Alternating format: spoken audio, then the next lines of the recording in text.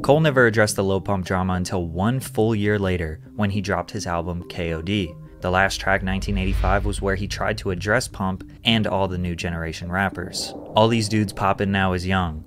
Everybody say the music that they make is dumb. Lil Pump, Smoke Perp, and 6ix9ine were assumed to be the artists Cole was addressing in the record, but really it was just a general message to all rappers. In 2016 and 2017, there was a cultural divide between young rappers, their fans, and old rappers and their fans. It's commonly referred to as the clout rap era. The young rappers didn't feel like they owed respect for the lyrical rappers or classic hip-hop enthusiasts, and the old heads didn't really deserve it because they were quick to make fun of the young rappers for their image, lack of lyrics, and attitude. J. Cole has kept the spirit of traditional 90s hip-hop even through the 2010s and 2020s. Some of his fans look at him as like the only hope for hip-hop, which makes him a very easy target since his fans are so passionate about his music. Money, pussy, parties, I was on the same thing.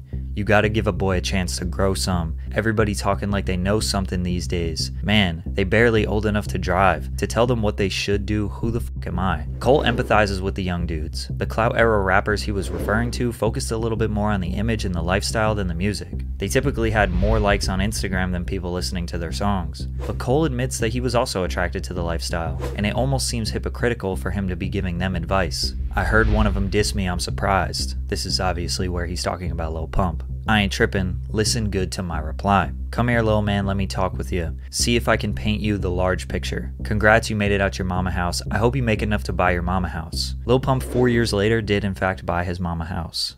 I did everything I wanted to do. I moved my mom out of the hood, moved my whole family out of the hood, my family straight.